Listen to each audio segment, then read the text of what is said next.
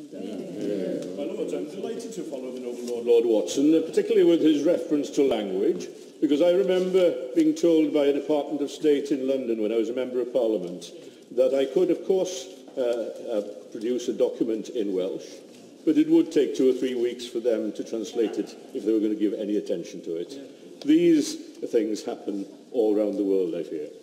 My Lords, I believe that the advice given by the voters in June's referendum represents a disastrous course for the UK, and one which people will, in time, come to bitterly regret. My party, Plaid Cymru, wants to see Wales and Britain remain in the EU, and if that's now impossible, then to secure as open a settlement as is possible with our EU partners. Plaid's 3 MPs voted against the bill because of the government's stance in backing the hardest of hard Brexits. Had a single market or customs union linkage been accepted by the government, we wouldn't have opposed the bill, but the government rejected such amendments. Let's never forget why European countries came together after World War II, to make it impossible to go to war against each other ever again. And since 1945, we've enjoyed over 70 years of peace, the longest unbroken period of peace in 400 years. I trust that this House won't be rushed into taking decisions against its better judgment on the basis of an arbitrary timetable imposed by a Prime Minister who seems to be running scared of scrutiny. Let's remember, lack of scrutiny was evident in the funding claims made by the Brexiteers. People were told downright lies about the funding consequences that would arise by leaving the EU. In Wales, we are £245 million a year net beneficiaries from the EU. The gross figure is some £650 million, as the noble Lord Thomas mentioned earlier.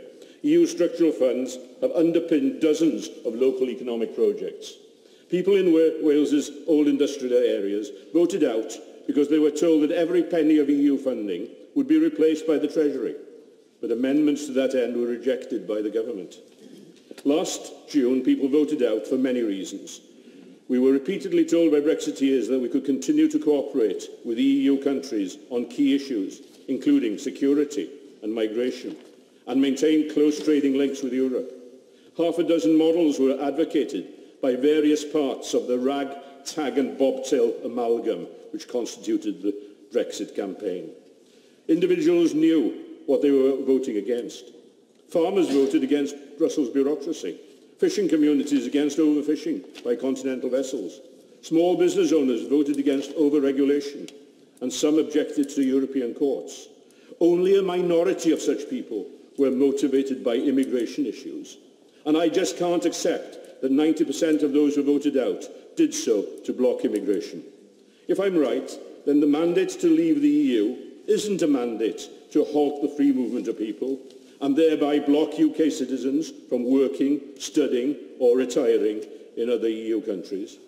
Nor is it a mandate to block EU citizens from coming to work or study in Britain. Yes, let's negotiate controls to prevent abuse of our health service or social security provisions. But let's remember that UK citizens also move to France to benefit from French healthcare provisions. Present uncertainties are undermining 1 million UK citizens living in other EU countries or who have bought continental property ready for their retirement. The threat felt by EU citizens working in Britain, in the NHS, university research, tourism and food processing is an appalling byproduct of the Brexit campaign, which at its worst has stimulated odious, racist campaigns. Now this has to stop. It has to stop now. The government has to flag up that absolute control over EU citizens working in Britain is not fundamental to its negotiating position. From a Welsh perspective, 2/3 of our manufacturing exports go to EU countries. Companies such as Ford, Airbus, Siemens and Toyota would be hard hit by tariff barriers. 200 American companies and 50 Japanese companies are located in Wales in order to sell to EU markets. That strategic element of government industrial policy in Wales will be undermined by a hard Brexit. Our agricultural sector faces similar challenges. Over 90% of beef and sheep meat exports go to EU markets. Any tariff barriers would be a kiss of death to rural Wales. Wales, my lords, needs unfettered access to the single market. That's the basis of the excellent white paper produced by the Welsh Government and Plaid Cymru in cooperation and with Liberal Democrat support. Entitled Securing Wales's Future, it calls for full single market participation. I know from earlier comments by Lord Bridges that the Minister is seriously considering the approach taken by Carwyn Jones and Leanne Wood, and I urge the Government to accept amendments to that end and to work closely with the devolved administrations. This constructive approach might also offer a formula relevant to both Scotland and Ireland. The challenge we face in relation to Ireland has within it the seeds not only of destroying the Good Friday Agreement, but also has the potential of dismantling the United Kingdom. Finally, how any final negotiated agreement will be ratified is a basic question. It's the perceived will of the people that is driving us towards the cliff edge now, so it's the people who should be allowed to ratify the government's negotiated outcome. And one final question.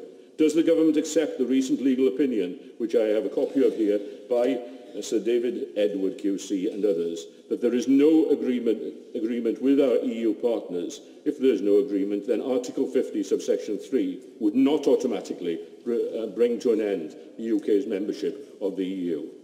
I appeal to the government to be more flexible and to step back from the mindless threats against this chamber. As a revising chamber, our role is to propose those changes which, in all conscience, we deem necessary. If we can't change a dot or a comma in such a major bill, can we justly ask, what's the point of having such an impotent chamber?